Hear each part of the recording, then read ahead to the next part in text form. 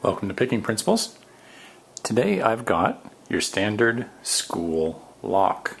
This is a Dudley, and what you may not know is that a lot of them have a key at the back, which I happen to have for this particular model. And I don't know the history, of course, of these locks companies. This is American, very similar. Same hardened shackle, a little bit bigger body, same tiny little keyway with the same tiny little key. So I'll put that in, the lock falls open.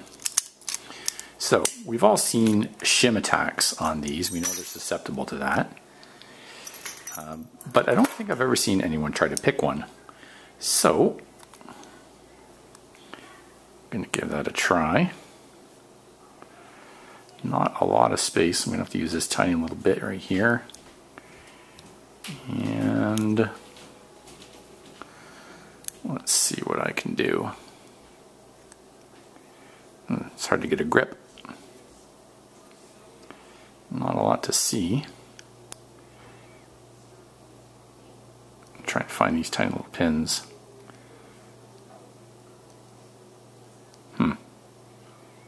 That's probably why you don't see people try to pick them.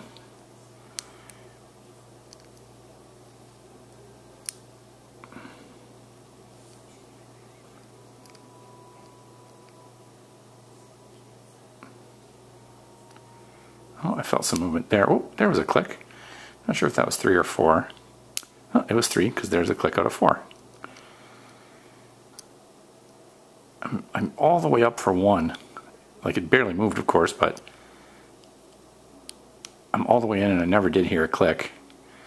Same with 2. That was just, that click you heard was my pick slipping off of the tensioning tool. 2 all the way up as well. 1 and 2 with nothing. 3 I set with the click, and 4 I set with the click. So let me see if I can drop. Or a little click. I don't know if that was enough.